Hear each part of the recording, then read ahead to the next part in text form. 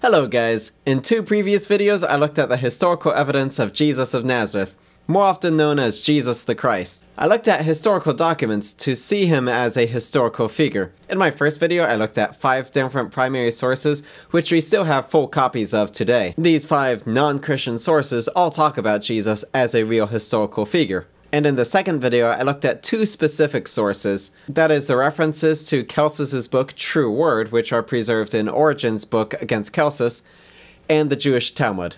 Now I want to do a little bit more continuing looking at those sources, as well as look at some other sources. This time, however, instead of looking at the different events in Jesus' life, we're going to be looking at the events of his death.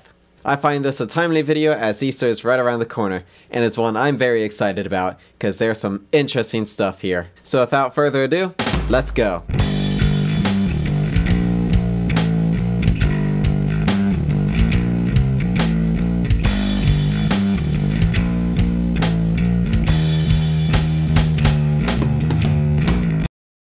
Alright, before we get started, it's important to look at the question of when scholars think that Jesus actually was crucified. Because we can actually narrow down when Jesus died very closely, and with a few things of considerations, there's really a handful of dates which we can choose from. Even many critics of Christianity will accept that Jesus died somewhere between the years 30 and 33. Promoters of Christianity, though, have calculated a very specific time when Jesus died within that range. It is broadly accepted that Jesus probably was crucified on the eve of the Jewish festival known as Passover, or Pesach in the Hebrew, and that his execution was on a Friday, under Tiberius Caesar. So if all 3 of these facts are true, Jesus died under Tiberius Caesar, Jesus died on the eve of Passover, and Jesus died on a Friday, then we can really calculate when exactly Jesus died. Because within the reign of Tiberius Caesar, there are only 2 Passovers that happen on a Friday. The first is a traditional date which most Christians have affirmed for a very long time, and that is on April 7th in the year 30. The other date is one that's gaining a whole lot more scholarly support for in the modern day, and that is on April 3rd in the year 33. So those are the 2 dates that we're entertaining. The eve of Passover on either April 7th, 30 AD, or the eve of Passover, April 3rd, 33 AD. Maybe someday I'll make a full video dedicated to that, but for now we're just going over the non-Christian historical documents about the execution of Jesus. So starting out, let's look at the Jewish Talmud. In Sanhedrin 43a, 20 through 21, the Talmud writes, "The Gemara raises a difficulty, but isn't it taught in the Berita, on the Passover Eve, they hung the corpse of Yesu after they killed him by way of stoning, and a crier went out before him for 40 days, publicly proclaiming, 'Yesu is going out to be stoned because he practiced sorcery, incited people to idol worship, and led the Jewish people astray. Anyone who knows of a reason to acquit him should come forward and teach it on his behalf.' And the court did not find reason to acquit him, and so they stoned him and hung his corpse on Passover Eve. Ula said, 'And how can you understand this proof? Was Yesu worthy of conducting a search for a reason of acquitting him? He was an inciter to idol worship, and the Merciful One states with regard to an inciter to worship, "Neither shall you spare, neither shall you conceal him." Rather, Yesu was different. He had close ties with the government, and the Gentile authorities were interested in his acquittal. Consequently, the court gave him every opportunity to clear himself, so that it could not be claimed that he was falsely convicted." Now this is an interesting passage. Yesu is what Jews often call Jesus, and it is broadly accepted that this is talking about Jesus. However, there are some interesting contradictions to this. This says that Jesus had a 40-day trial, whereas the New Testament says that Jesus got a 1-day mock trial. This says that they stoned Jesus and then they hanged his corpse on a tree, whereas every other source says that Jesus received a Roman crucifixion. In addition to this, the passage goes on to talk about how Jesus had 5 close followers who are not the names of any of his followers in the Christian tradition, but that these 5 followers were also executed alongside with Jesus. So what do we make of the difference? Do we say Christianity got it all wrong? I think that is highly unlikely. Every other historical source, such as Josephus, Tacitus, Lucian of Samosata, all agree that Jesus was crucified, not stoned. We don't have sources other than the Talmud and the Gospels that talk about rather Jesus had followers who were executed with him, or rather his trial was 40 days or a mock trial. These are the points that the Christian tradition and the Jewish tradition contradict on, and we don't really have anybody to break the tradition. So far, we've got a strike against this passage in that it says that Jesus was stoned instead of crucified, and we've got 2 points for the Gospels in that most of those details are multiply attested within the 4 different Gospels, and that they came earlier. But then there is also some agreement in these passages. They agree that Jesus died on the eve of Passover, and that there is some Roman government trying to get Jesus released. Now, there's one other source that does say that Jesus' followers fled at his execution, although it doesn't say that there were no followers that were executed along with Jesus. So maybe it could be a breaker on another one of these points, but it's not necessarily so. So we're going back to Celsus's book True Word, and this is the quote preserved by Origen in Against Celsus, Book 2, Chapter 45.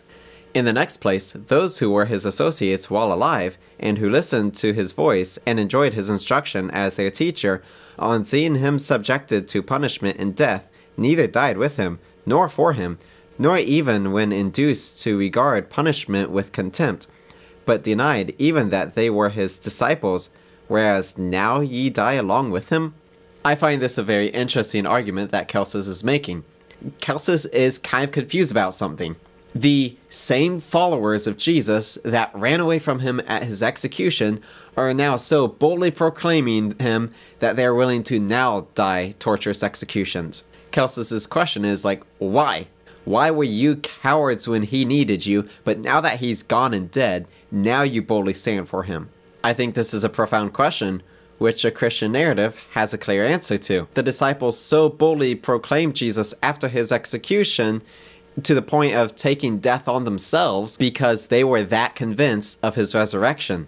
See, when he was walking around claiming to be Messiah but did not have a kingship yet, yeah, they were confident that he was the Messiah, but they didn't have the proof like that. His resurrection was what emboldened them so greatly. But there is more reason, because at his crucifixion, the disciples didn't have the Holy Spirit yet. And part of the Holy Spirit's job is to empower a believer with courage and boldness. Now I'd like to get into one of my favorite sources. This is actually a source that we still have, a letter that we found from a man named Bar Serapian, writing to his son, who is also named Serapian. This one, we've got the actual original letter itself, and I think it's preserved in like a British museum. I think it's debated amongst scholars of when it was written. Some say it was written around the year 73-75, whereas others say it was written around the 4th century. Maybe 1st century attestation for Jesus' existence, but may not be. Anyway, the letter is about how to handle persecution, and it's a really great read. But here's what it says at the climax of the letter. What are we to say when the wise are dragged by force by the hand of tyrants, and their wisdom is deprived from its freedom by slander, and they are plundered for their superior intelligence, without opportunity of making a defense? They are not wholly to be pitied. For what benefit did the Athenians obtain by putting Socrates to death, seeing that they received as retribution for it famine and pestilence? Or the people of Samos by the burning of Pythagoras, seeing that in 1 hour the whole of their country was covered by the sand? Or the Jews by the murder of their wise king, seeing that from that very time their kingdom was driven away from them? For with justice did God grant a recompense to the wisdom of these 3 men. For the Athenians died by famine, and the people of Samos were covered by the sea without remedy, and the Jews, brought to desolation and expelled from their kingdom, are driven away into every land. Nay, Socrates did not die because of Plato, nor yet Pythagoras because of the statue of Hera, nor yet the wise king because of the new law which he enacted. As said, I think this is a really beautiful letter, and I love the thought on this here. Mara is talking about people who see through the problems of society, stands up and addresses them, but society doesn't want to hear it, and so they slander them, they ridicule them, they haul them off, they, even in most extreme cases, they kill them. This is something that is true just throughout human history. Everybody does it. I kind of think it's funny. So many people talk about how the Jews are evil because they killed Jesus. But do we say that the Greeks are evil for killing Socrates? Or the Pythagoreans are evil for killing Pythagoras? Are we Americans evil for killing Martin Luther King Jr.? Now these are but 4 examples. History is chock full of this. If you want to say that the Jews are evil for doing it, you've got to hold all of humanity accountable, which sounds like you're really open to the Christian faith if you're wondering why so much of humanity is filled with injustice, and innocent people being executed by an angry mob. Alright, now let's look at a more complicated part in the narrative. The Gospels in the New Testament tell us that there are some pretty extravagant stuff that happened at Jesus' crucifixion. And I don't mean some trivial stuff either, like what Jojo said over here while it happened. I'm talking about big stuff that we should expect some records of. First off, a darkness over the entire world. Secondly, a massive earthquake. Third, the veil of the temple being torn in two. And fourth, tombs bursting open and dead people getting up and entering into the city. So, where are the historical reports on all of that? Were the Gospels just embellishing and inventing all this stuff? This was a question I had several years ago. Where is a historical narrative of all of this? Like, it's easy enough to think that a whole bunch of historians rejected Jesus, and so therefore they didn't want to write about him. That's easy enough. But when you got a sudden darkness at midday over the entire world, when you've got tombs bursting open and dead people rising again, I mean, even earthquakes are common enough as is, that won't be a big deal. Really, some of these events, they're just so over the top, they kind of almost seem fictional. It might actually be interesting to know there might be a historical case for some of these. Not all of them, but some of them. And this, I think, is really the most interesting part. Let's look at them. Our first source is a man named Thallus. Now, not a whole lot is known about Thallus. He is believed to have lived in the 1st century and to have written around 50, so only about 20 years after the execution of Jesus. Now, accordingly, in his 3rd book of histories, he wrote about the darkness of Jesus' execution, which he was like, guys, look, it was just an eclipse. There's nothing supernatural about it. Unfortunately, we really do not have any of Thallus' works, so we can't really go back and read it. Julius Africanus of the 2nd century made reference to Thallus' book in his book, The History of the World. Unfortunately, we don't have that book either. It isn't until the 8th century until George Syncellus wrote his book Chronology, where in it he preserved this reference to Africanus referencing Thallus. Now, it's important for me to include my sources below, but I've not been able to find a full free download of Syncellus' work online, and I've not bought the book yet to read it for myself. I've only seen this paragraph mentioned, but I'll go ahead and read it to you anyway. Syncellus writes, "On the whole world there pressed the most fearful darkness, and the rocks were rent by an earthquake, and many places in Judea and other districts were thrown down. This darkness, Thallus in his 3rd book of history, class as, appears to me without reason, an eclipse of the sun. For the Hebrews celebrate their Passover on the 14th day according to the moon, and the Passion of our Savior falls on the day before Passover. But an eclipse of the sun takes place only when the moon comes under the sun, and it cannot happen at any other time, but in an interval between the first day of the new moon and the last day of the old, that is, at their junction.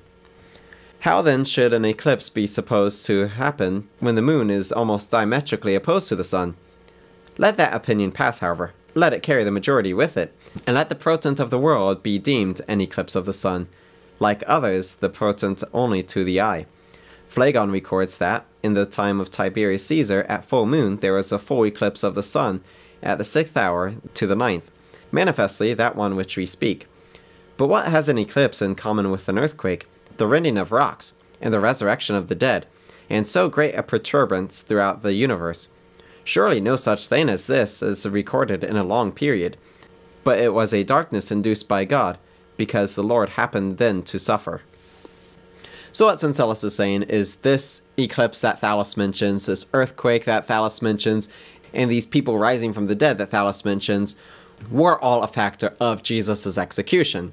Thallus tries to chuck it all up to an eclipse, but Thallus points out that an eclipse actually can't happen at Passover, because Passover happens at full moon, and full moon happens when we see the full light emanating from the sun.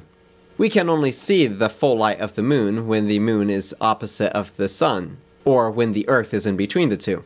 So when Jews were celebrating Passover, which was when Jesus died, the moon would be on the opposite side of the earth from the sun. But what causes an eclipse is when the moon passes in between the sun and the earth. So therefore, Syncellus argues this darkness could not have been caused by an eclipse. Regarding the earthquake and the dead rising from the grave, Syncellus just simply points out, what does that have to do with an eclipse? Those things don't happen with eclipses. Which this all is a really good point. If we actually knew Thallus' source, we don't. We don't know if Syncellus himself has Thallus' source. Syncellus might be writing from Thallus' source, or he might be writing from Africanus' source, which is writing from Thallus' source. We've just lost the chain of connection. So what did Thallus say? We don't know. He might have mentioned an eclipse. He might have connected it with the crucifixion of Jesus. He may have connected it with an earthquake. He may have connected it with people rising from the dead. But we don't know. But now when I was reading that passage, I found something interesting. Syncellus was not only referencing Thallus, but he was also referencing another person I'd never heard of, Phlegon. So I looked up Phlegon. Phlegon was a 2nd century historian, and he also wrote history books.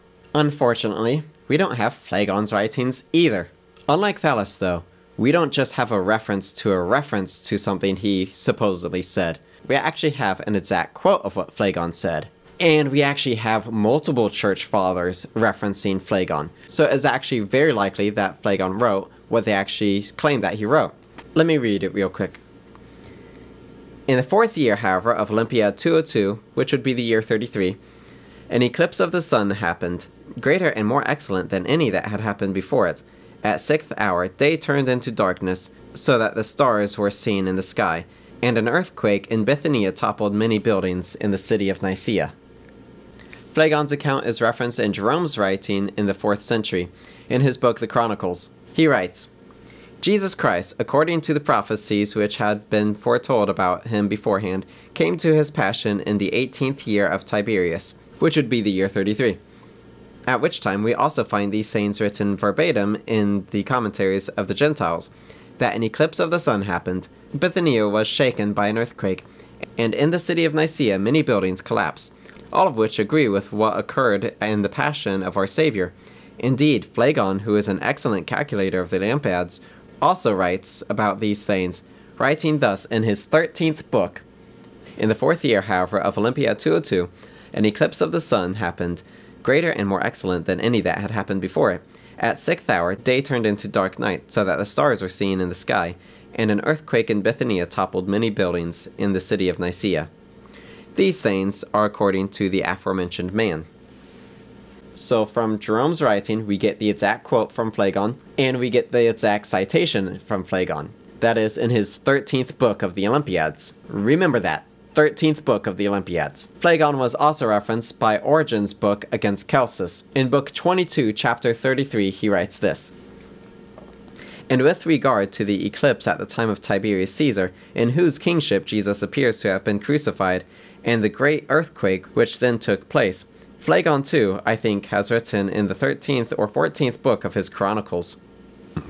So Origen is saying that Phlegon wrote about an eclipse and an earthquake in the time of Tiberius, and Origen is not quite sure of whether he wrote it in his 13th or his 14th book of Chronicles. Philoponus of the 6th century also writes, in his book on the making of the world, and of this darkness Phlegon also made mention in the book of Olympiads, for he says that in the 4th or 2nd year of Olympiad 202 an eclipse of the sun happened, of a greatness never formerly known. At the 6th hour of the day it was night, so even the stars of heaven appeared, and it is clear that it was the eclipse of the sun that happened while Christ the Master was on the cross that Phlegon mentioned, and not another. First, from his saying that such an eclipse was not known in formal times, and also because it is shown from the history itself concerning Tiberius Caesar. For Phlegon says that he became king in the 2nd year of Olympiad 198, but the eclipse happened in the 4th year of Olympiad 202.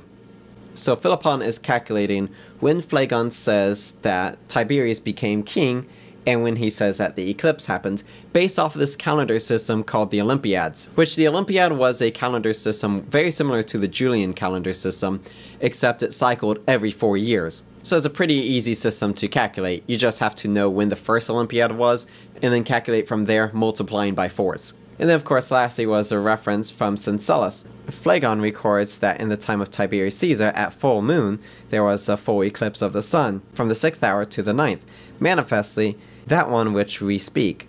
Now again, Syncellus is adding a couple details that are not in Jerome's exact quotation. According to Jerome's quotation, Phlegon only says when the eclipse started, at the 6th hour. Syncellus is adding that it ended in the 9th hour. Syncellus is also adding that happened at full moon. Now, I think that these Phlegon sources are very interesting because there's a lot of commonality between these different sources.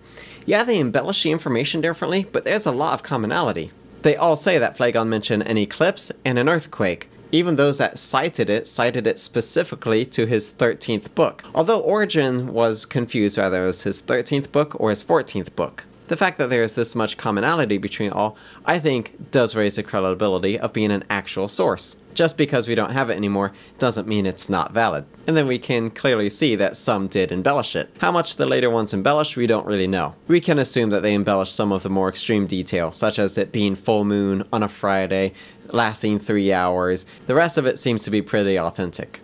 Hey guys, quick edit. So the website that I got a lot of these Phlegon sources from, it has gone down in the making of this video. So I had to backtrack a lot of these Phlegon sources and had to look for new websites to cite from. Most of the sources I was able to refine, but it's going to be messy in the sources down below. I was not able to find Philoponus' full book, but I did find this quote multiple times. There's one source from somebody called Agapius that I was not able to refine, so I just removed that one from the video entirely. While I was looking to regather these sources, however, I did come across another source that I had not seen before. This is Tertullian's apology to the governors of Rome. He says the following in the 21st chapter of his book, The Apology. In the same hour, too, the light of day was withdrawn, when the sun was at the very time in his meridian blaze. Those who were not aware that this had been predicted about the Christ, no doubt thought it an eclipse. You yourselves have the account of the world portent still in your archives.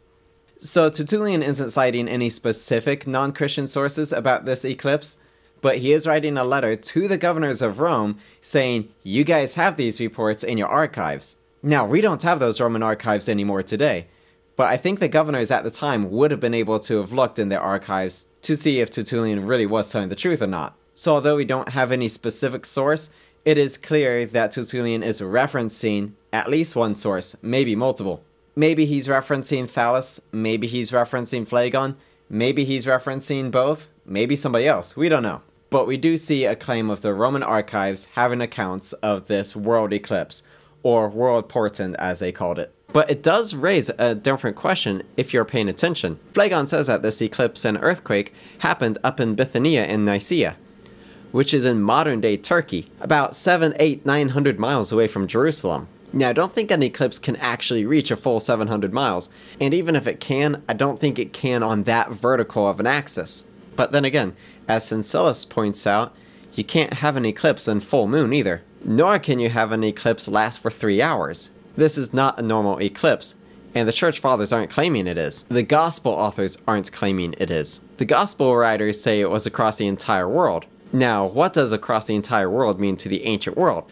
Did they mean the entire Roman world, or the entire world? We could easily get away with just the entire Roman world, but this did get me searching. And the thing that really blew my mind is we actually do have a report of an eclipse happening around this time, either late 32 or early 33, from China. Emperor Guangwu came to the throne around the 25th year, and it is written about the 7th year, which would be late 32 or early 33. It's written in the History of Latter Han Dynasty, Volume 1, Chronicles of Emperor Guangwu, 7th year.